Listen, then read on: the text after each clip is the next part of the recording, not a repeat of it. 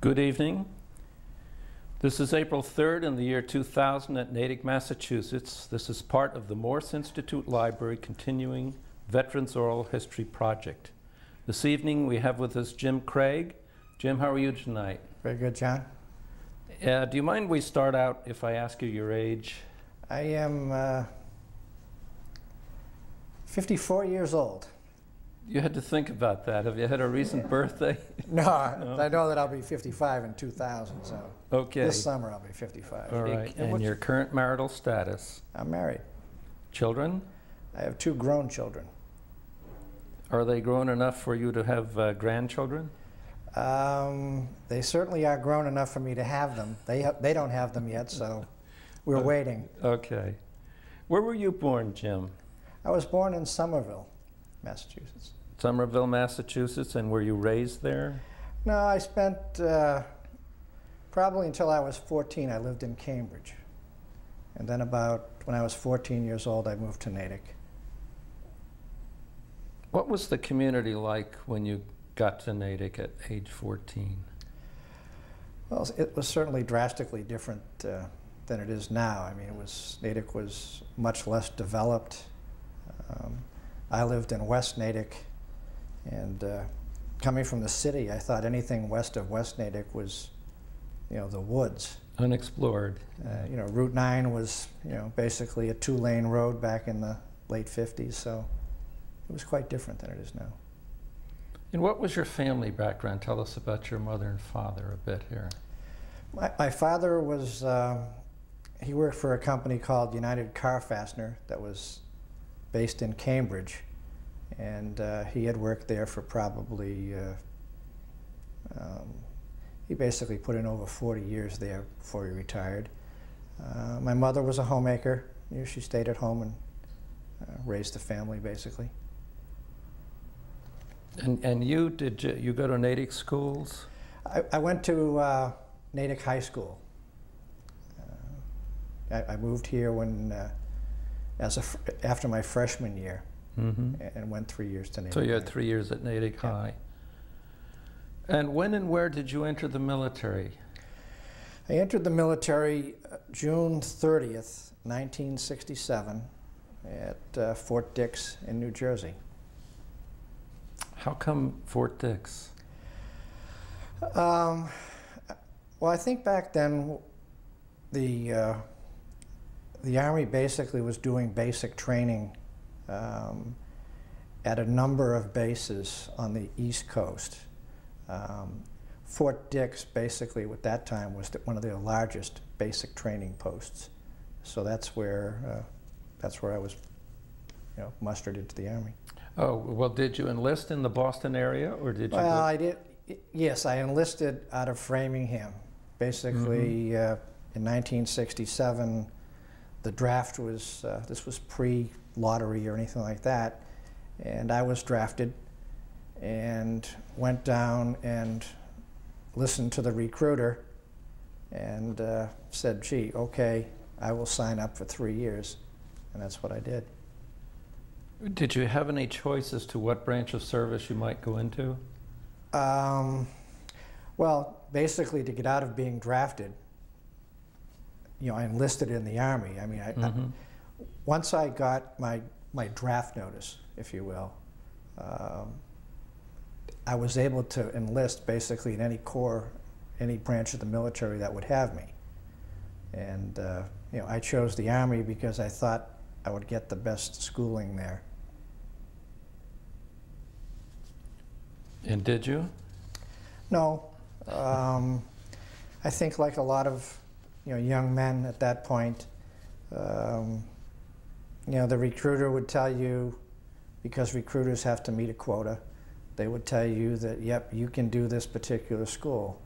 And as it turned out in my case, when basic training was over and everybody was told what school they were going to, and I was told I was going to infantry school, I was surprised because I thought I had a commitment from the Army that they were going to send me to intelligence school. And when I went through the process of of telling people that I thought I had this commitment, they told me, oh, the recruiter couldn't have promised you that because you're colorblind. So we couldn't send you to intelligence school because part of what intelligence school taught was how to assemble a radio so that you could make communications behind enemy lines or something like that. And you had to know red from green. And if I didn't know which wires to put, yeah. I could light myself on fire or something. Did any friends or family join the military when you did? No. You were no. on your own, pretty much.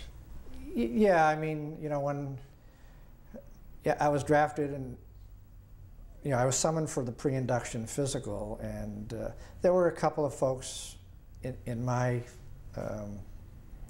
in the bus that went in from Framingham that I knew from high school, and they had letters saying that they had various ailments that would hopefully disqualify them from service. But back then, I didn't really understand the process, but I knew that that no one in my family, for health reasons, had ever been in the military. So I kind of had this mixed emotion kind of thing where I was hoping that I would pass the physical because I thought, this is something I should be doing. Mm-hmm. Yet I knew that, many people were looking for a way out of it. But were you aware that you were colorblind? No, I wasn't. And as it turns out, what it is, I have difficulty distinguishing between different textures, different combinations that are put together.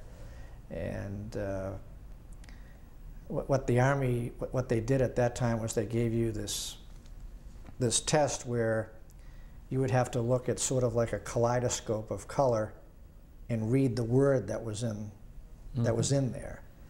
And I didn't, I couldn't figure out what I was looking at, so I never could distinguish the word. So that meant that I was colorblind, according to the military. Afterwards, once I figured out how to do that test, I was given it again. and yeah, you understand. You can differentiate. You had clues. Yeah. You went in right out of high school. So shall we assume you were not yet married? When I was drafted, I wasn't married. I had, I graduated. This was a couple of years after graduating from high school that I was drafted. I missed that. Yeah, I was, a pretty miserable student in college at that point in time. Really wasn't as serious about studies as I should have been, and I was basically counseled in school that at this rate you're not matriculating the way you should. Maybe you ought to think about taking some time off and getting your head squared away. And I took that time off and 3 years, yeah. Got my draft notice and away you went. Away I went. What was your reaction when you were told you were going into infantry training? You told them you had been given another understanding. Yeah. But you went into the infantry training. Yeah, I went to infantry training, and from there. Was that at Fort Dix? That was at Fort Dix, and that was another 8 weeks after the basic training course. And then from there, I went to Fort Gordon in Georgia to, well, actually, no, at Fort Dix, I took another course to learn Morse code. And after that course, which would have qualified me to be a radio man, I was sent to Fort Gordon in Georgia, where I was supposed to go to teletype training school. Learn how to be a teletype operator. What did you like or dislike about the training you took? I actually thought the Army did a good job in terms of once they had you in a training course of presenting material and making sure that that you understood the material. When I was going through radio school, and I couldn't quite fathom what I was going to do with that particular skill. And as it turned out, those who did well in radio school went to teletype school. And when I processed into Fort Gordon in Georgia to go to teletype school, I was pulled out of line by a sergeant in the personnel division, and he said, "You have very good test scores. How would you like to work in a personnel shop, and you'll probably be able to sit out the war right here?" And I thought about it and said, that sounds pretty good to me. So I didn't go to teletype school. I went to work in a personnel shop. And then, probably that was in November, and probably in March, I was notified that I was... Of what year? This was November, probably November of '67.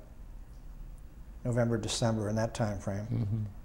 And then you got to March '68? And then in March of '68, I found that I was assigned to an infantry brigade that was forming in Fort Carson in Colorado, and was going to Vietnam that summer. So the chances that I was going to sit out the war kind of just went by the boards when I got that assignment. Were you to be attached to that brigade as an infantryman or with your new skills? I went to the, well, I had the infantry skills, and I had the personnel skills. Mm-hmm. So initially I was assigned to that unit working in the personnel office. Did the military prepare you for cultural differences that you might be facing in the future? If you were gravitating toward the Orient, did they talk to you about that? Well, when we were in Colorado and we were, as a division, forming to go to Vietnam, we had some classes on sort of the basic cultural do's and don'ts of how to act in a foreign country. It wasn't something that went into any great depth about any of the cultural mores or the cultural underpinnings of the Vietnamese society. It was more, there were certain things you don't do. Certain things are, very bad form. Can you give us an example? I don't think I can really give you an example of what they taught us. I mean, I think it was, basically respecting another culture. We're there as guests. We're trying to help them, but we're not there as colonizers or owners or anything. It was, treat the people that you meet with respect, that kind of thing. Were any of the fellows that were on that Framingham bus with you now, are you still pretty much unattached? No, I'm unattached. I'm by myself here. Okay. Did your duties change beyond that? You were going out to Colorado and you were going to be an infantryman. No, when I was out in Colorado, I was attached to a personnel. But in an infantry battalion. It was supporting an infantry brigade, actually. At that time, in the history of the United States and the war, the Vietnam War, there was no other destination you would go to. You weren't thinking maybe we'll go to Europe or something else. Well, ironically enough, when I was processing into Fort Gordon in Georgia to go to teletype school, when the personnel sergeant offered me the chance to go to work in a personnel shop, one of the things he told me was that the last class from teletype school that graduated, that 90% of those people went to Vietnam, 5% went to Korea, and the other 5% stayed in the U.S. So generally you were Vietnam bound. Well, I thought by taking the personnel position that my chances of going to Vietnam were much less as a permanent party U.S.-based personnel guy.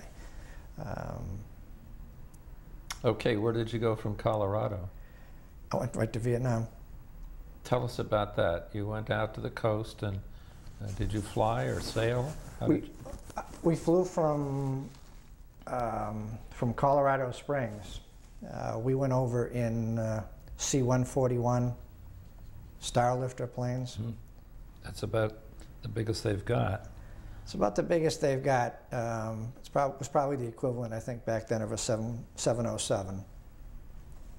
And not quite as plush as an airliner. But did you have an understanding when you left that you would be gone for a year?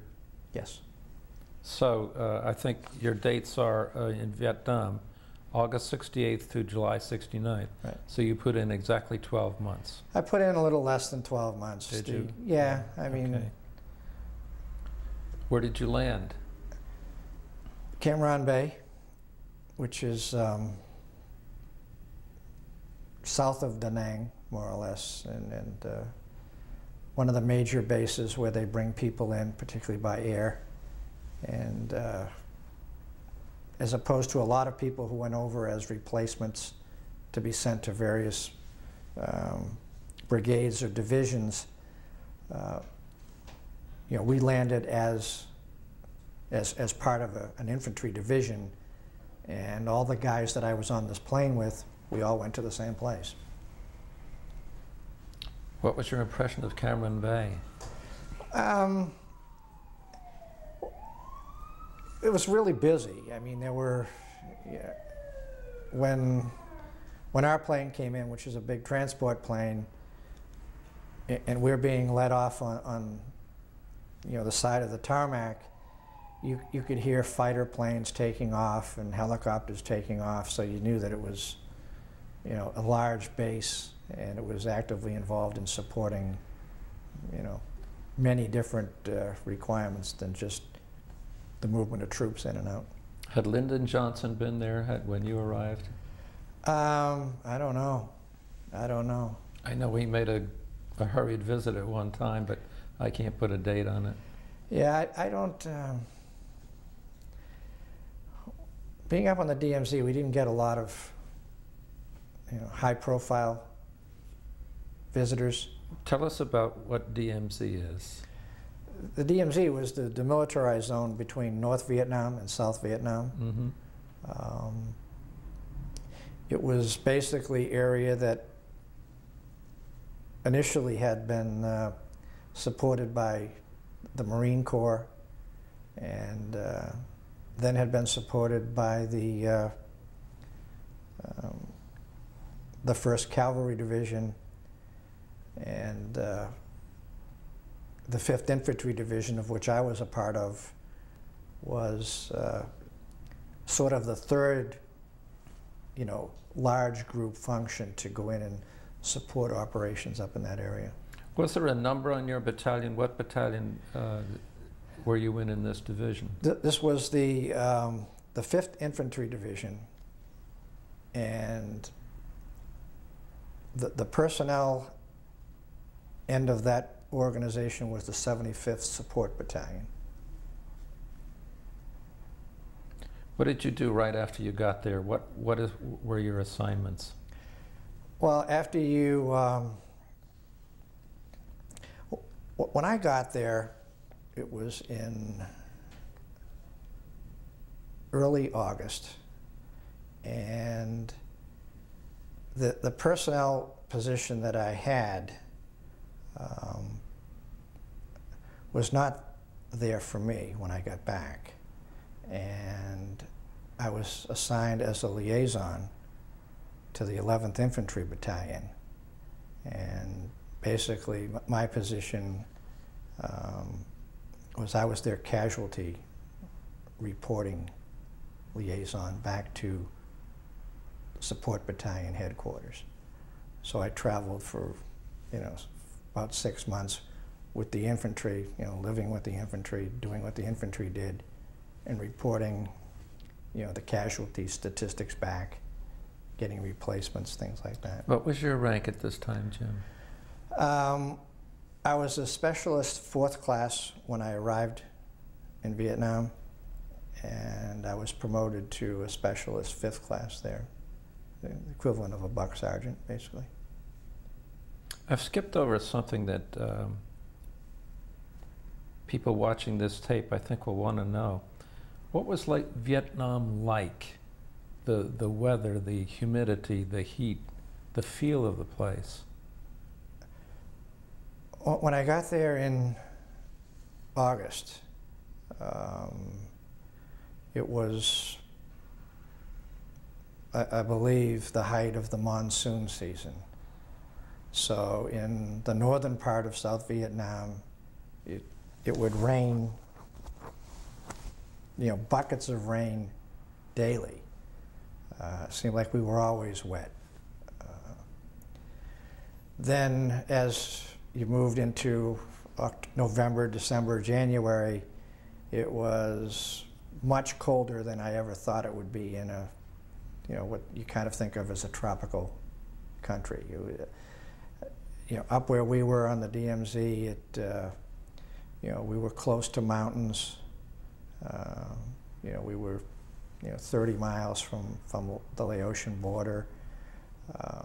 It just seemed to be a lot colder during the winter months than I ever thought it would be. That after you go through winter, it was, you know, you get, you know, brutally hot days, and then the monsoons would come again. Were you in direct combat during this 6 months? Yeah.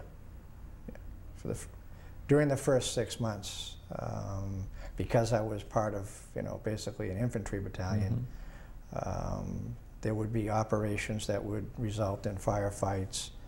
There would be, you know, the sniper activity, the shelling, you know, mortars or artillery activity, stuff like that. Physically, where were you? Physically? Yeah, what were you near?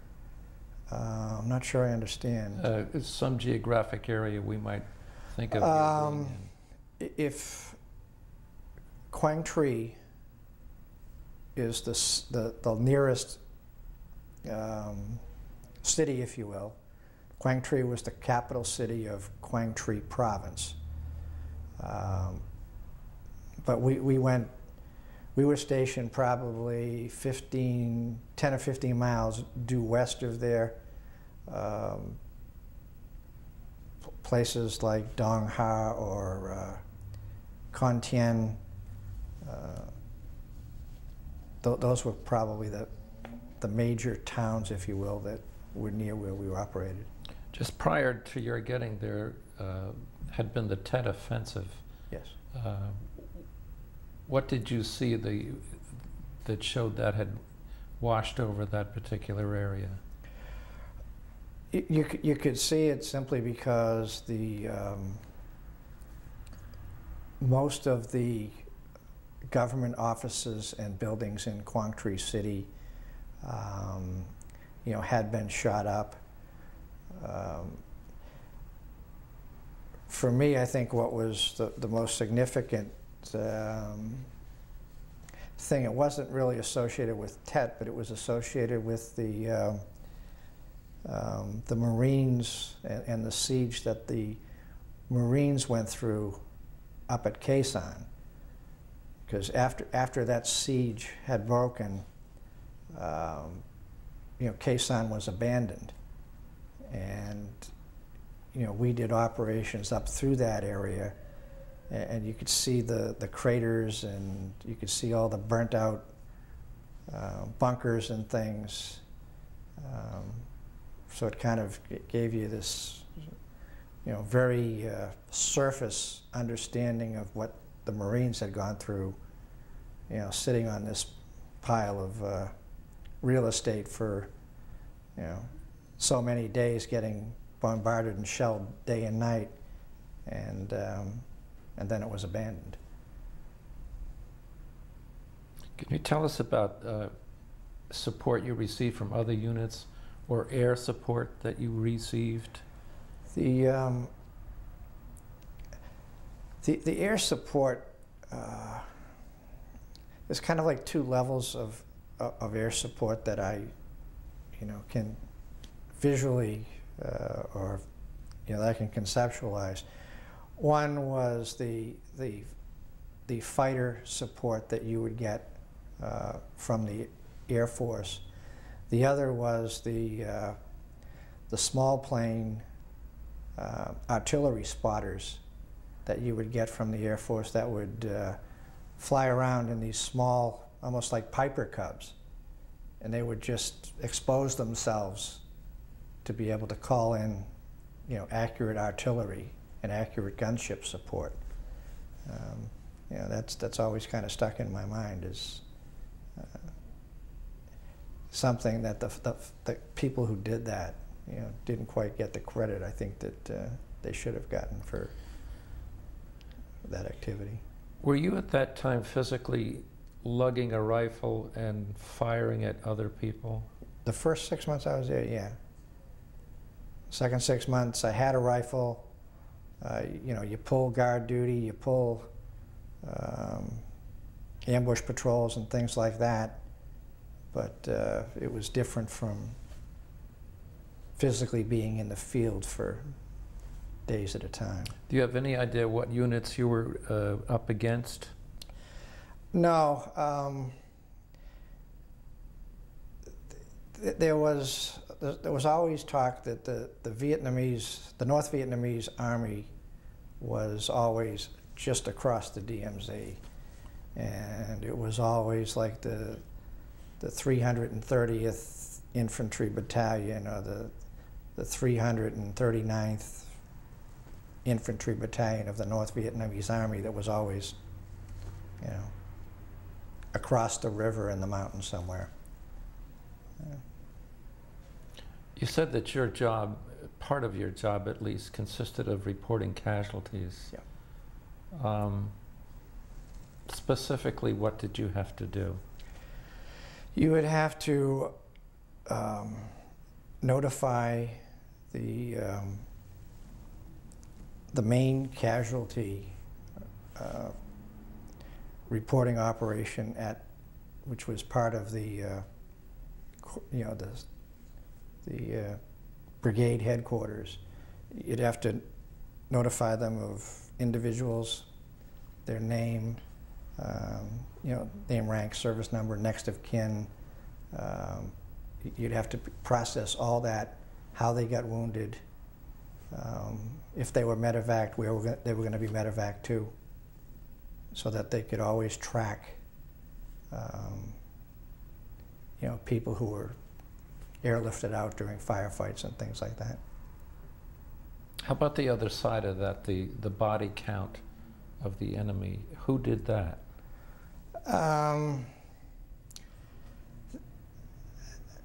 I think there were probably two ways that body count was established. One, I think that, you know, the infantry line companies, you know, always you had to report back on the body count.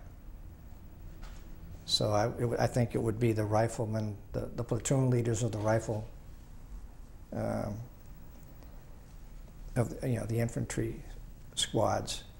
They would be responsible for reporting any, you know, enemy dead, wounded, or captured.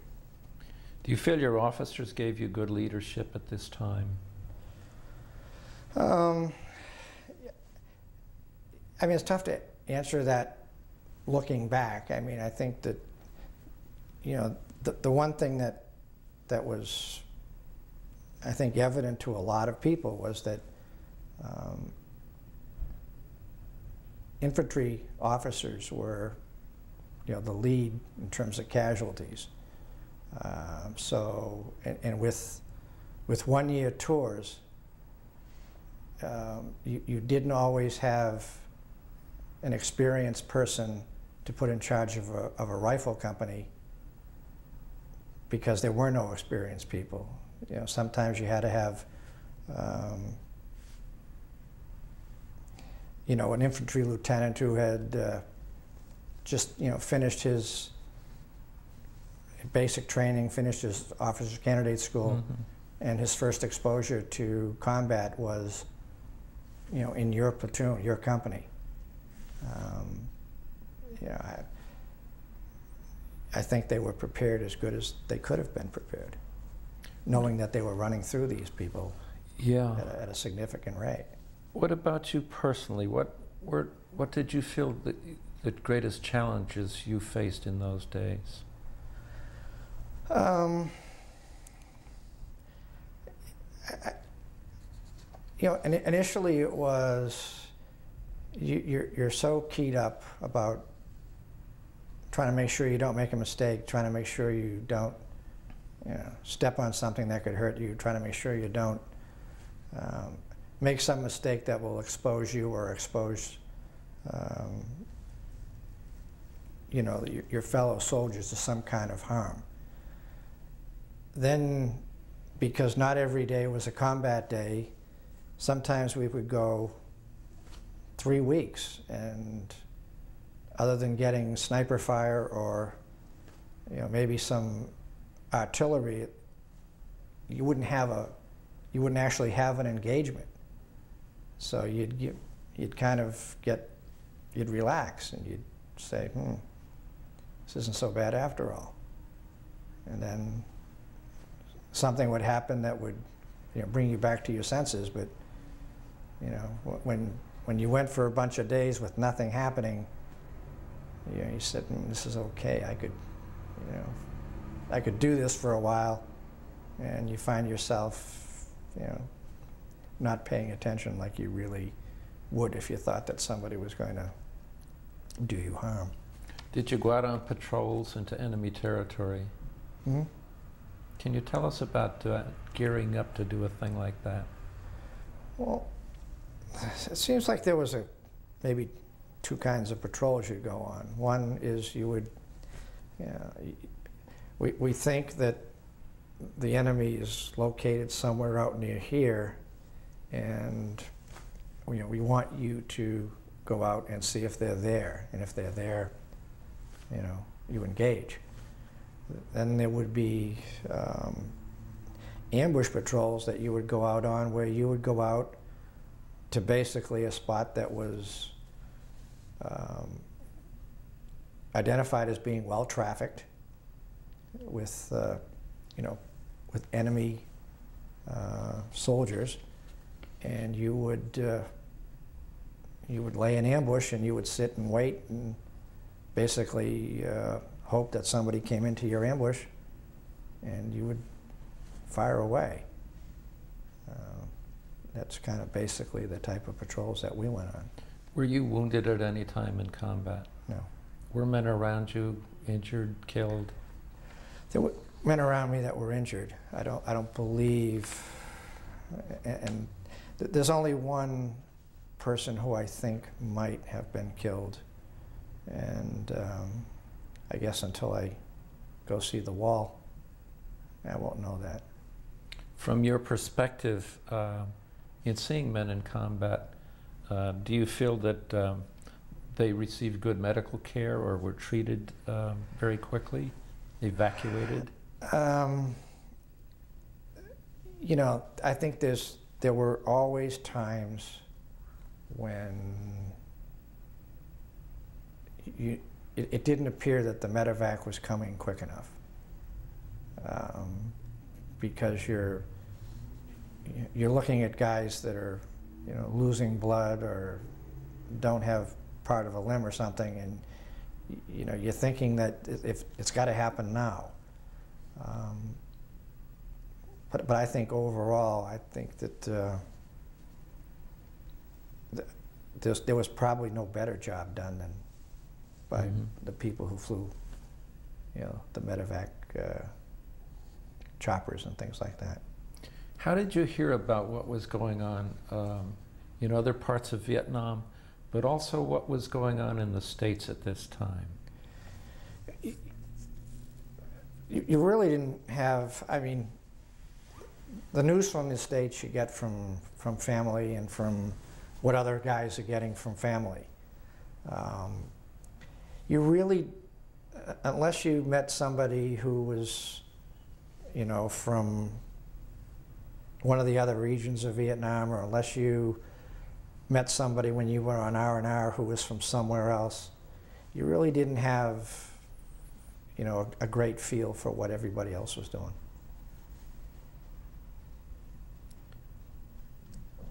Lyndon Johnson in October of that year ordered the cessation of bombing of North Vietnam. Did you guys hear about that and think about what relevance it had to you? Or a second part of that, Richard Nixon was elected president in November. Did you feel that might change your lives? Well, I think when Richard Nixon was elected, yeah, I mean, I think the feeling was that he was, that as a Republican, he may want to do something different than what Lyndon Johnson and what John F. Kennedy had done. You know, 68, it was still, you know, fairly high profile. There was still more people. The draft was at its height. Yeah, I don't think too many people, myself included, felt in 1968 that this was going to wind down anytime soon. I think it was in June of '69 that Nixon met with President Thieu and said, we're taking back 25,000 men. And that was the beginning of the Vietnamization of the war. You heard about that just before you left, I would assume. What impact did that have on you? You know, I think that in 1968, 1969, I don't think there was too many people up where I was on the DMZ that thought that the Vietnamese could take on the task themselves. I don't think there were too many people who thought that had a whole lot of future to it. In the fall of that year, and I'm skipping ahead to the fall, but there were preludes to this.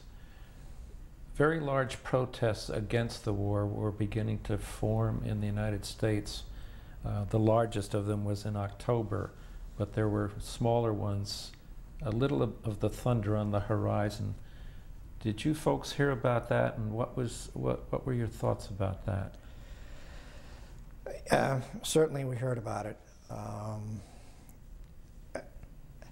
I think there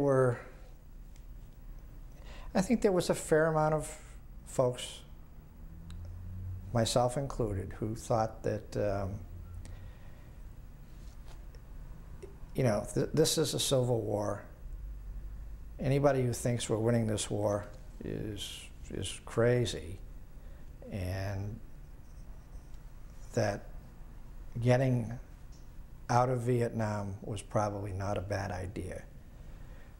I think what affected me, and probably many people like me, was that, you know, that guys like me who were just doing, you know, what we were told, obeying the orders that were given to us, were there because the government sent us there. I think many of us felt that the protesters were holding you know, the wrong people to task here, that they were you know, they were dumping on individual soldiers, and they were, you know, calling them murderers and calling them this and that, when, you know, that wasn't the case, and that it was a, you know, it's a government policy that you're dealing with, not the people that are tasked to carry out that policy. Can I ask you if you, the men in the field at that time, discussed this openly, whether or not you should have been there, or the policy was stupid? Well, I mean, yeah, the answer to that question is yes. I think we certainly discussed it. I mean, the military in 1969 was, particularly the military in Vietnam, was starting to really, you know, come to grips with the problems that were affecting society everywhere. I mean, there were, you know, that's when Black Power was getting, you know, significant play in the military. That's when officers were getting fragged. Please explain fragging.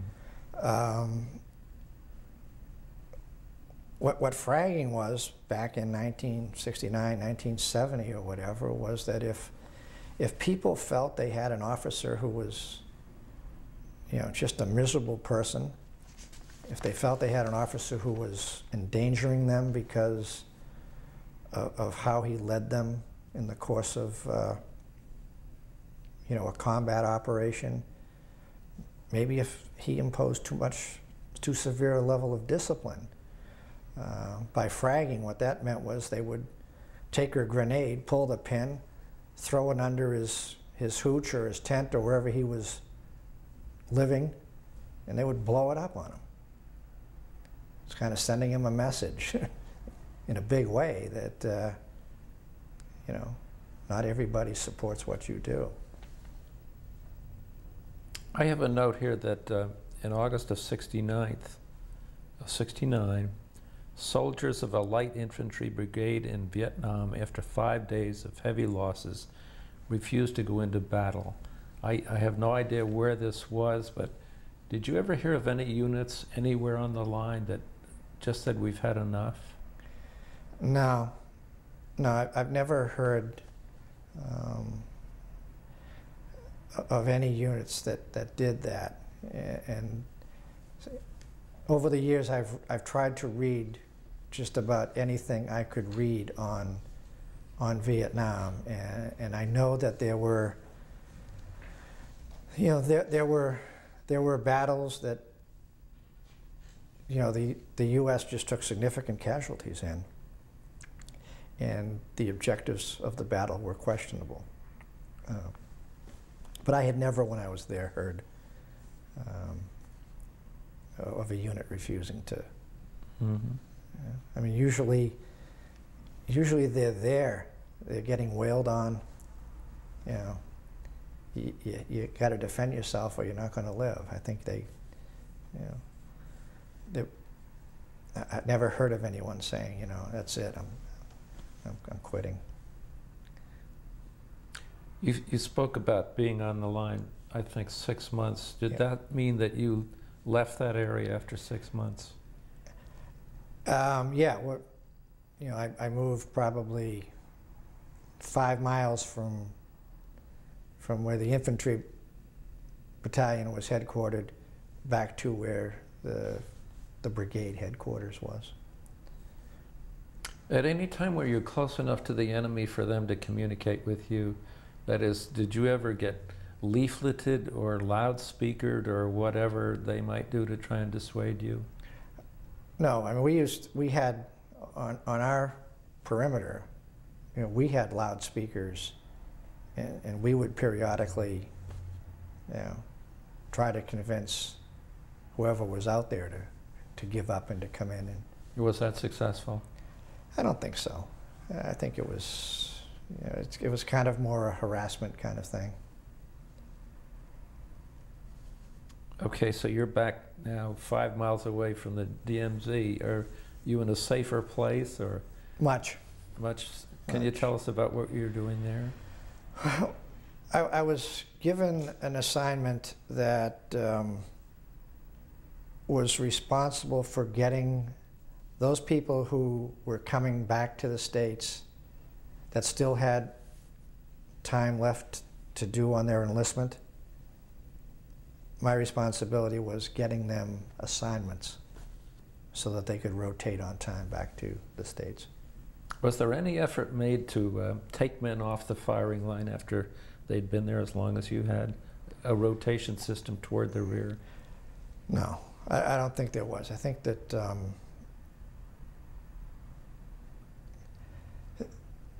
the only reason I was attached to the infantry company was because I had messed up, and the individual, the warrant officer who was running the personnel operation where I was supposed to be assigned, justifiably felt that I had let him down. And he needed somebody out there in the field, and that's where I was sent. After 6 months, yeah, he basically came out to me and said, "Would you like this assignment back here?" And I said, "Yes, I would." But I had let him down. Do you want to tell us about that? Well, to put it in a nutshell, before I went overseas, I got married. And after a 3-day honeymoon, I was supposed to be back to go overseas. And I wasn't ready to go. So I stayed an extra 3 days, and then I went. And it cost you 6 months on the line? Yeah. But he didn't have to let me come home to get married. And he did. And then by staying the extra 3 days, you know, I let him down. So, I mean, when he told me where I was going, I had no beef with him because, you know, I did let him down. That's the rules. It might have been a nit. Yeah. Might have been small, but I let him down, and, you know, I had to pay. Let me ask you what you knew about the enemy you were going to face before you got on the line. How much preparation? What were you told about who was out there? Well, what we were basically told was, other than us, the U.S. forces, everybody out there was probably an enemy. You couldn't trust women, you couldn't trust children, and you really had to watch the South Vietnamese, because they were going to go whichever way the wind blows, and you couldn't trust whether they were with you all the time or not. So it was basically everybody is, you know, watch out for them.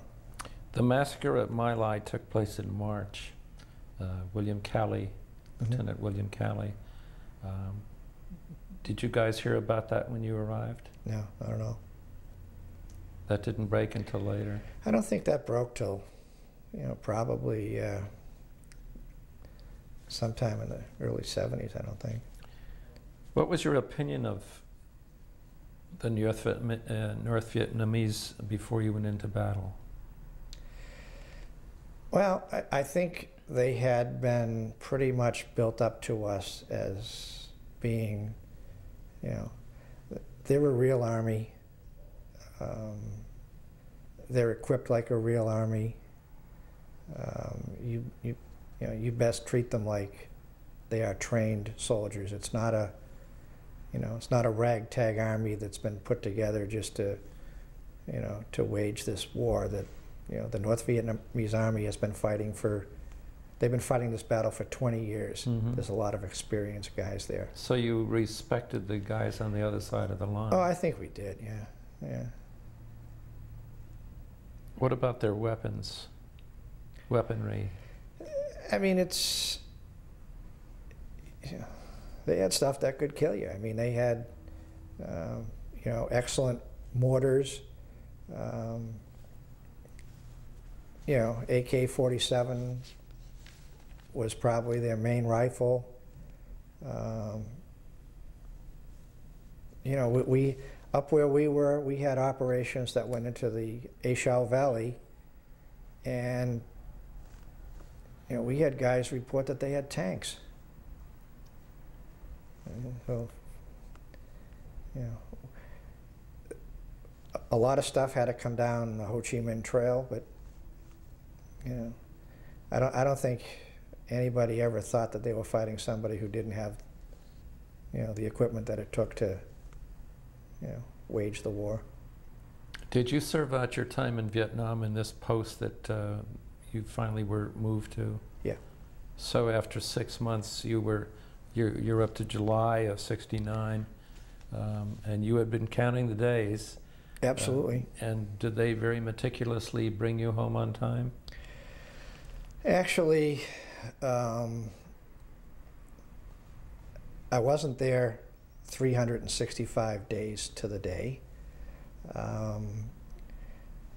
My job was getting people assignments back to the U.S. Once I had decided for myself that I wasn't going to extend, I wasn't going to stay in Vietnam, I could have stayed in Vietnam an extra 6 months and gotten out of the Army, early. How much time did you have left on your 3-year enlistment? I was going back in July of '69, and I had to serve until June 29th of 1970. So if I'd have extended for 6 months, I could have got out of the Army 5 months early. But you chose not to. Yeah, I just thought that that would be, well, I had a daughter who I'd never seen. Oh, really? Yeah. Oh, you hadn't told us that. Yeah, no, I had a daughter who was born, in March of 1969. I had never seen her. In fact, when I found out that I was a father, they initially told me I was the father of a boy. But when they told me it was a boy named Michael, I knew it was a girl named Michelle. and then they came back and told me, we made a mistake, sorry. But I looked at that, and I looked at where I was, and it said it wasn't worth it to try to save 5 months by staying longer for 6 months. So, as the guy responsible for getting people reassignment jobs, I'd already had my job, and I was able to leave probably a week early, and it was probably one of the dumbest moves I ever made. We'll get back to that in a second, but tell us about your feelings about leaving Vietnam, leaving the men you'd been with for up to a year. Well, I mean, most of us, we were all doing the same thing. We all came over together. Most of the guys that I came over with were either in the process of going back, had already left the Army. So it was, I'm just one of a bunch, and I'm a little later than these guys because I went a little later. But the guys that I came over with, they were all leaving, and I was one of the last of the originals to leave. Philip Caputo and others who have written about their experiences over there, it stands out in my mind that the transition, one day in you're Vietnam and the next day you're in San Francisco. How did that go down mentally? How can you do that? You're so excited about leaving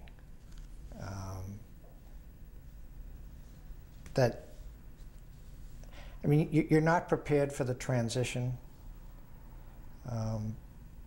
One night you're in Cam Ranh Bay, transit barracks.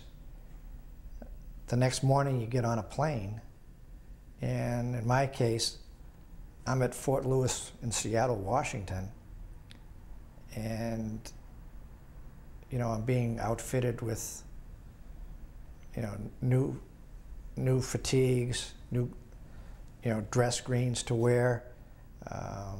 They give you the medals that you're entitled to wear. They give you a steak dinner, and then they give you the ability to get home or wherever you're going from there. And it flows continuously.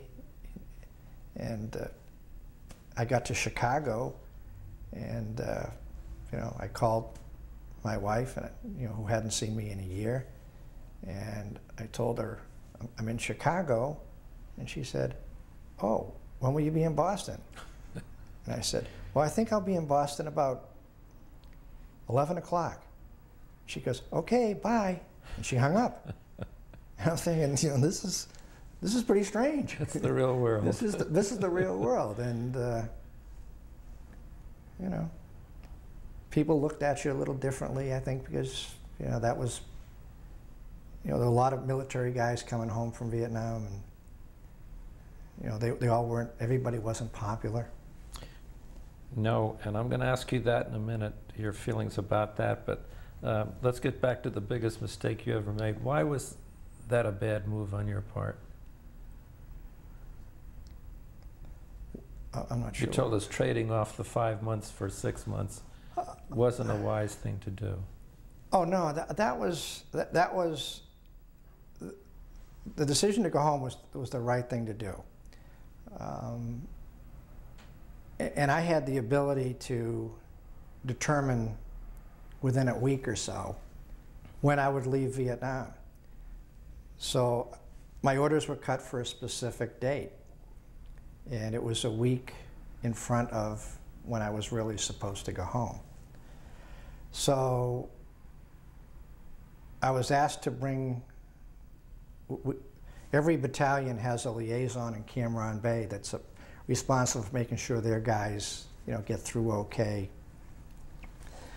If there were people there in the medical detachment, that they got their mail, that they got whatever they needed. And I was asked to bring this guy down a .45 caliber revolver. So I caught my flights down and got into Cam Ranh Bay at probably 8 o'clock at night, and you know, got to the base, found this guy, was sitting with him in his hooch having a beer, and all of a sudden all hell broke loose. And basically what had happened was that the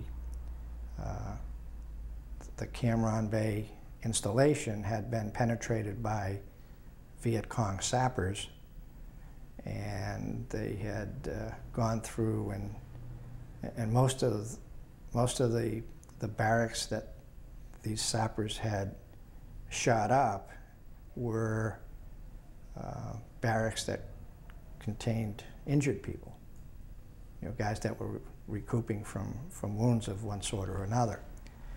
And it was one of those things where you go running out into all this craziness, and you see the right form factor that's not, you know, that's not an American guy. So you go running after that guy, and you realize that you have a weapon with no clip in it, because the clip had to be separate from, couldn't fly with a loaded weapon. So the whole idea of getting out a week early, you know, put me in the middle of this you know, sapper attack. And then when I came home, I found out that it was in the news, and that you know, my wife had said, "Boy, did you hear about this?" And it was the sapper attack at the Cam Ranh Bay base, and it talked about, you know, 3 people wounded or something. And that's when I knew that you know, some level of data that was being supplied back to the American people was being doctored, because, you know, I saw a lot more than 3 people wounded. And I saw the dead people that were the result of this attack. And you know, you kind of see right there that, you know, the whole thing about whether the American people were being told the truth or getting all the right information back from Vietnam kind of crystallized it for me that no, they weren't always getting the right information, because the American people would not put up with the fact that, you know, that their wounded people were not safe, that they were being, you know, that they could be attacked, you know, by an enemy who would be so ruthless as to, you know, shoot up injured people. But, you know, there it was. So that could have been, that whole thing of leaving a week early, you know, about backfired on me. You could have gotten into some pretty serious trouble that night.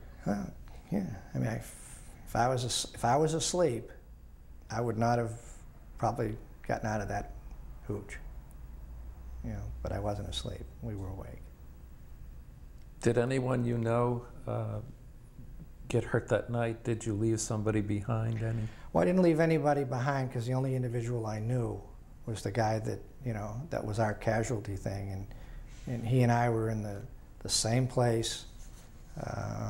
You know, when these guys burst in and, you know, started firing at anything and everything, and you know, we both were okay.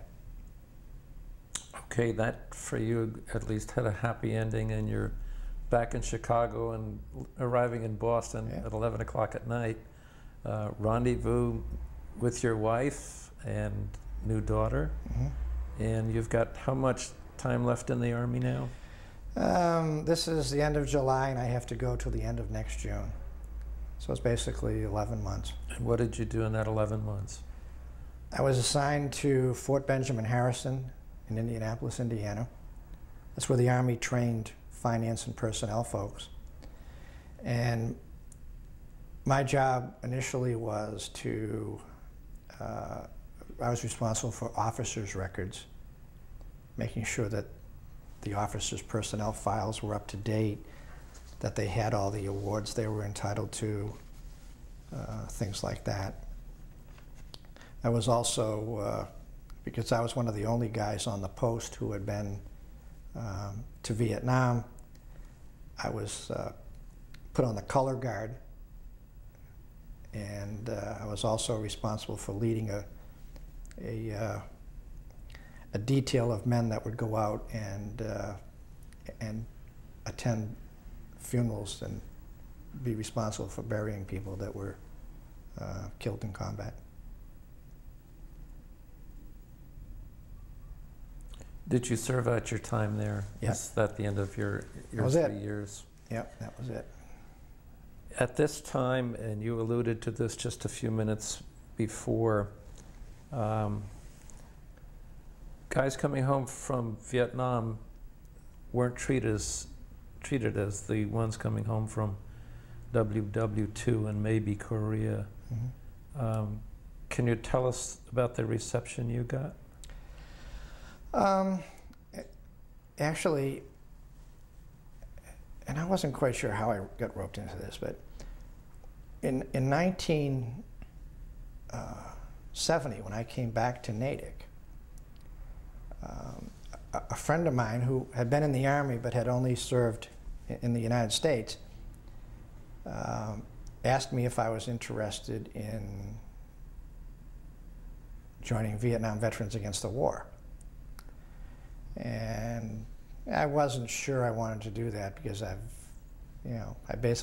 joined the Army, but I never joined anything else. But I thought that would, yeah, to some extent, I think some of what Vietnam Veterans Against the War stood for was something I believed in.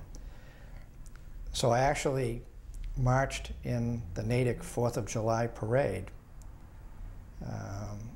in 1970, 6 of us, as Vietnam Veterans Against the War. And, you know, people were yelling at us and spitting on us and, you know, calling us everything in the book. And, you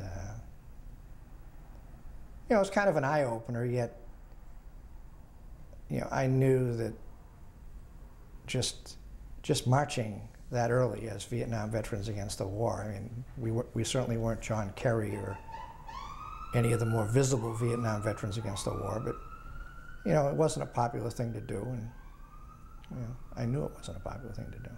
It's a sort of dichotomy in the American spirit. In April of 1970, Massachusetts enacted a law exempting its citizens from having to fight in an undeclared war. And the United States Senate that year repealed the Gulf of Tonkin resolution. Thousands of people all over the United States were protesting the war. You did, and yet you were vilified for it. I guess that suggests America didn't quite know what to make of this. I think in general, we have a hard time as Americans distinguishing between civil wars and, you know, the interest of our government and the governments we support.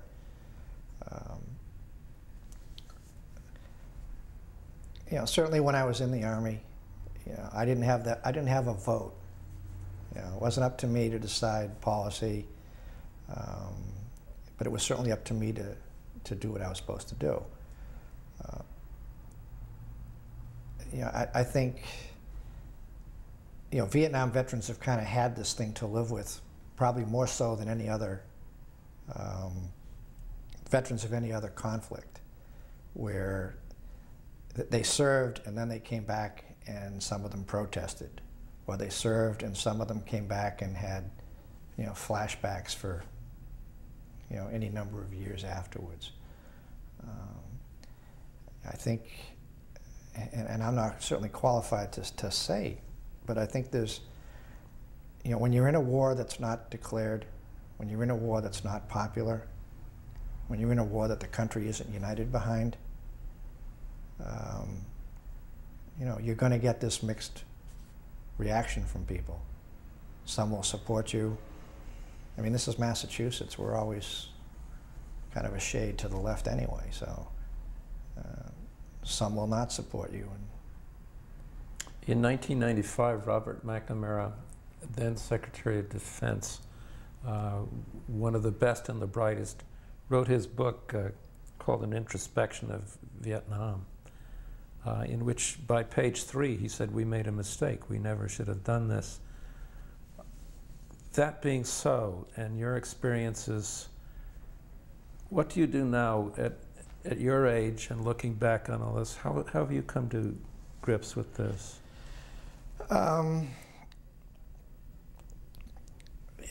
Maybe it's the cynic in me, but, you know, I thought he was absolutely copping out when, after, you know, after 30 or 35 years, you know, he fesses up and goes, "Yep, I was wrong." I think the government had there was a pattern of conduct that guys like McNamara engaged in to drum up support for that conflict. And I just, you know, after the fact stuff is, you know, I mean, we signed up to support the South Vietnamese, and whether it was the right thing to do or the wrong thing to do, you know, a lot of guys went over there and did their jobs, and unfortunately a lot of them, you know, didn't survive. But I guess that's what happens when you serve. The government can call you to serve and send you into a conflict. Are you currently a member of any veterans organization? No. Can you tell me why not, or why, or why not? Well, I mean, initially I was just so, you know, once I had that crap for marching with Vietnam veterans against the war, yeah, I said, yeah, I'm not going to join one of these organizations where, you know, it's my country, right or wrong, my country, and if you don't always salute the flag, you're a bad guy. And just that reaction to kind of being pounded a little bit for marching to support ending a war that in retrospect everybody says, yeah, it should have ended, or it should have ended earlier, or it was a mistake.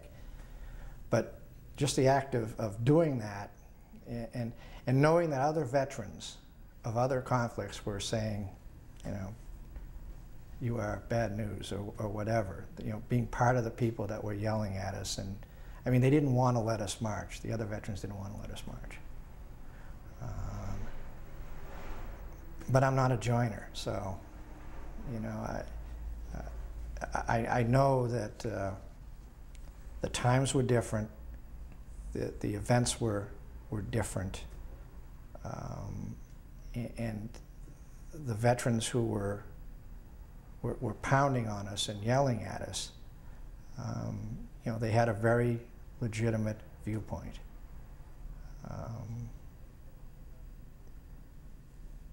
But I'm not a joiner, and You know, I've never joined a veteran society. Jim, how important to you was serving in the military? It was sort of, I was the first one in my family that was ever, you know, fit enough to pass the draft or to pass, you know, getting inducted. I mean, you know, my father and all of his brothers had a history of asthma and lung problems that disqualified them from military service. So when I knew that I was going to be the first, it was kind of, I don't want to pass this physical because I know where it could take me, but I do want to pass this physical because For the same reason. it's my job. I mean, it's an obligation that I have as a citizen, and at some level, I knew that this was the adventure of my generation, and I should be a part of it.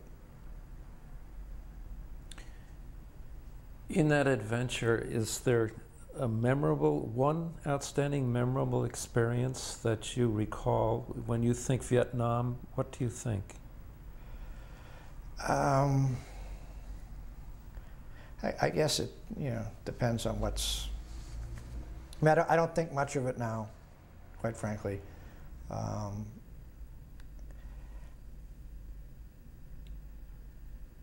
I think of some of the things that I was willing to do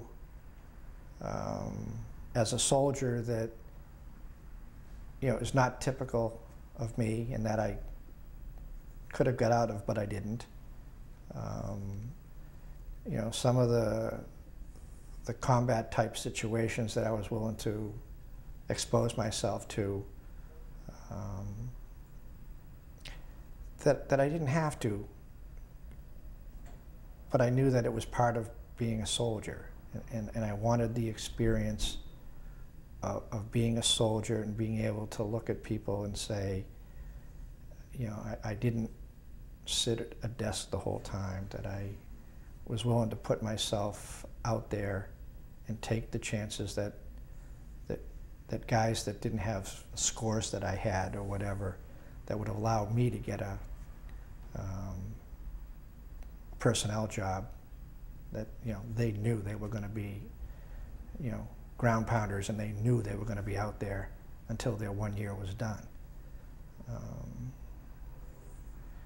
You know, it was doing that. It was, you know, I mean, I went into a tunnel, and you know, we found documents and we found rice. I was thankful that we didn't find anybody there, but I knew I wanted to do that. You know, when they said we need somebody to do that, I said, yeah, I can fit. I'll go down. Not knowing what I would find, but knowing that if I didn't do that, I would question myself about, you know, is it because you were afraid? Yeah, of course I was afraid, but, you know, if I didn't do it, I'd have questioned myself probably to this day.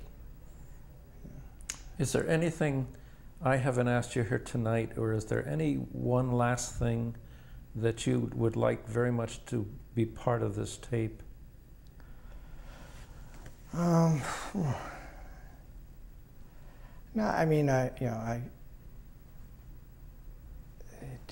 Vietnam for folks, you know, like me. I had no friends from here that went over. Most of my high school friends that I was very close with, none of them were drafted. They all managed to not have to, you know, participate.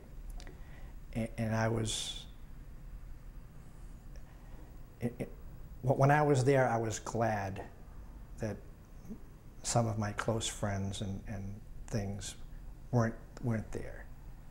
And but for me, it was, I'm glad I went. I'm glad I got to, you know, observe some some portion of just a major event for the country. And you know, I wasn't, I don't think I was probably the greatest soldier, but you know, I was okay. Jim, thank you. It's my pleasure. We appreciate your being here tonight. My pleasure. Your very eloquent statement here. Well, it's a very good service that this is all about, because I think capturing what veterans have gone through, particularly the veterans that aren't World War II, that are Korea and other places, you know, there's just a great story to tell here, and I'm glad you're doing it. Thank you. Thank you.